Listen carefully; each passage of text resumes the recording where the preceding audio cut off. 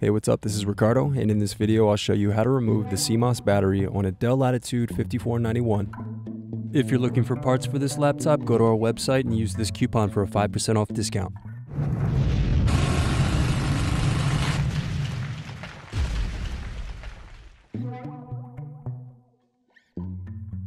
Remove base cover screws.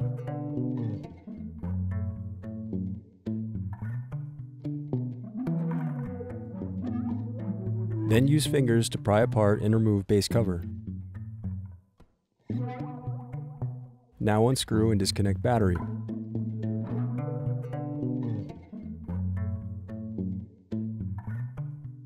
Now disconnect and remove CMOS battery. Thanks for watching. Don't forget to like and subscribe if you enjoyed this video. And if you need more, check out this playlist to watch other tutorials for your laptop.